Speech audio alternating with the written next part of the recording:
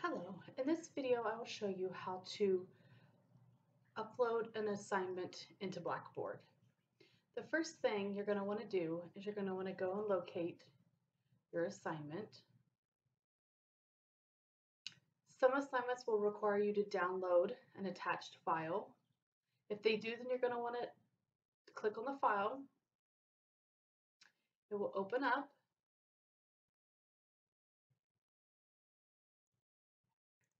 When the file is opened, you will want to go ahead and type in your answers here or onto the document.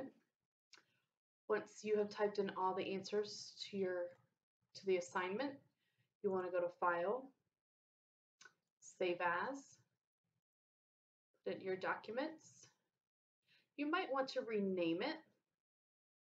So I'm going to rename it as Completed. That way I know that this is the completed one and not the blank one. Hit Save, and you can close it out. You will want to then go back into your assignment, click on the title. That is where your assignment Dropbox will be located. You will see, again, the directions, and if you scroll down, you will have the ability to attach a file from your computer. You want to click that, go and choose the file that you want. You will see the file is completed or is attached down here, and then you will want to hit Submit.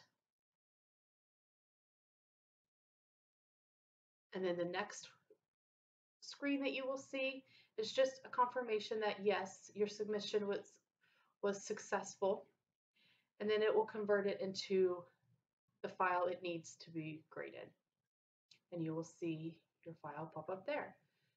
Please know that you will need to use Microsoft Office, whether it's Word or PowerPoint, to complete your assignments. If you use Google, you will need to go and you can find the directions on how to convert. You can find it in multiple places. For this specific assignment, it is right here in the directions. You could also find it on the institution page when you first log into Blackboard. Thank you.